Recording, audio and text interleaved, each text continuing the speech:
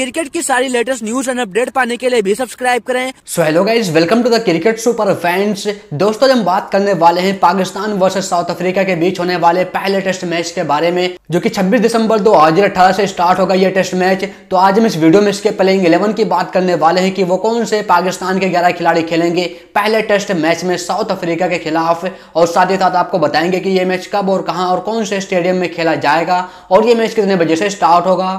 वहीं दोस्तों, इसके मैच प्रीव्यू की भी बात करेंगे, तो शुरू से लेकर लास्ट तक पूरी वीडियो देखते रहें, पूरी जानकारी मिलेगी इस वीडियो में। दोस्तों, अगर हम बात करें Pakistan tour of south Africa, जो कि इस दौरे पर पाकिस्तान के सबसे पहले 3 टेस्ट मैचों की सीरीज खेली जाएगी पाकिस्तान वर्सेस साउथ अफ्रीका के बीच, जो कि पहला टेस्ट मैच 26 दिसंबर 2018 वेडनेसडे से स्टार्ट होगा, जो कि यह मैच सेंचुरियन के सुपर स्पोर्ट्स पार्क के स्टेडियम में खेला जाएगा।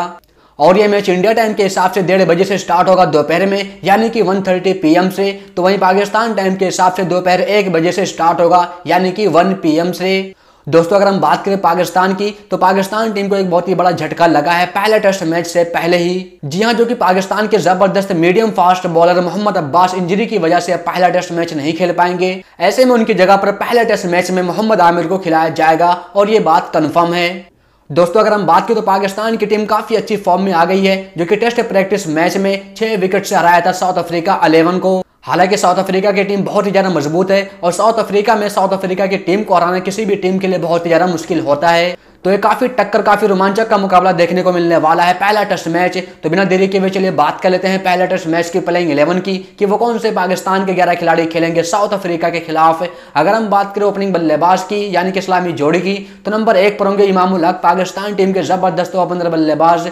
वहीं अगर हम बात करें नंबर 2 की, तो नंबर 2 पर होंगे फखर जमान, पाकिस्तान टीम के जबरदस्त ओपनर बल्लेबाज, जो कि ये काफी एग्रेसिव बल्लेबाजी करते हैं। वहीं इसके बाद नंबर 3 पर होंगे अजहर अली, जो कि ये 1 डाउन की बैटिंग करेंगे, और ये काफी शानदार फॉर्म में चल रहे हैं। अगर हम बात करें नंबर 4 की, तो नंबर 4 पर होंगे हारिस सुहेल, पाकिस्तान टीम के जबरदस्त मिडिल ऑर्डर बैट्समैन, जो कि ये भी काफी शानदार फॉर्म में चल रहे हैं। तो वहीं उसके बाद नंबर 5 पर होंगे असद शफीक, पाकिस्तान टीम के बेहतरीन टेस्ट स्पेशलिस्ट बल्लेबाज, जो कि ये नंबर 5 की बल्लेबाजी करेंगे। अगर हम बात करें नंबर 6 की, तो नंबर 6 पर होंगे बाबर आजम, पाकिस्तान टीम के जबरदस्त बल्लेबाज। वहीं इसके बाद नंबर 7 पर होंगे पाकिस्तान टीम के विकेट कीपर बैट्समैन और कप्तान सरफराज अहमद।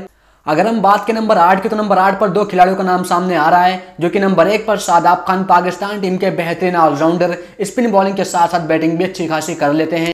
वहीं इसके बाद नंबर 2 पर है पाकिस्तान टीम के जबरदस्त स्पिनर यासिर शाह, जो कि इन दोनों में से किसी एक को खिलाया जाएगा।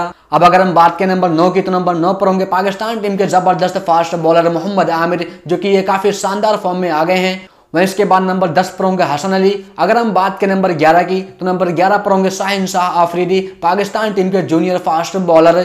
दोस्तों, ये भी पाकिस्तान टीम की प्लेइंग 11, जो कि ये 11 खिलाड़ी खेलते हुए दिखाई दे सकते हैं पहले टेस्ट मैच में साउथ अफ्रीका के खिलाफ। दोस्तों, आपके हिसाब से वो कौन से पाकिस्तान के 11 खिलाड़ी खेलने चाहिए पहले टेस्ट मैच में? कमेंट बॉक्स में अपने विचार, अपने राय जरूर दें। और आपके हिसाब से कौन सी टीम जीतेगी पहला टेस्ट मैच?